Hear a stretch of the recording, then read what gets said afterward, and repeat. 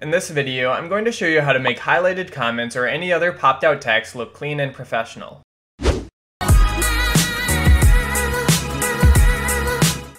To begin, I added a video clip to my timeline along with an image of my comment to the V3 track. We're going to be sandwiching an adjustment layer between the video clip and our comment, so make sure you have an empty track here.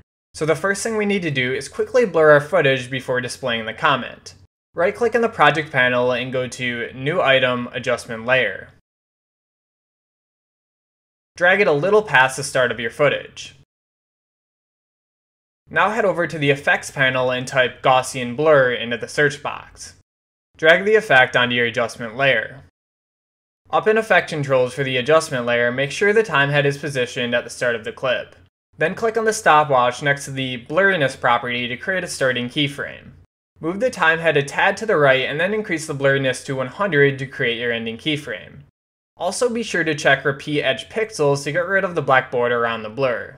Okay, now that we have our blur transition in place, let's move on to the comment. Reposition your comment to start right after the footage is completely blurred. Then head over to the Effects panel. Type Drop Shadow into the search box. Then drag it onto your comment on the timeline. Back up in Effect Controls, we're going to adjust a few properties for our comment's drop shadow. These adjustments might be slightly different for you, but here's how I did mine. Set the opacity to around 85% to darken the shadow. Change the distance to 12. And lastly, I'm going to set the softness to 17. Alright, this is looking pretty good, but for a finishing touch, let's give this a little more life by very slowly zooming into our comment. To do this, let's head over to the project panel. Drag another adjustment layer onto the track above your comment. You can just use the one that's already in the project bin from before. Adjust its duration so that it matches the length of your comment. Then go to the Effects panel and type Transform into the search box. Drag the effect onto your adjustment layer. Up in Effect Controls for the new adjustment layer, navigate to the Transform effect you just added. Position the time head at the start of the adjustment layer. Click the stopwatch toggle next to Scale to create a starting keyframe.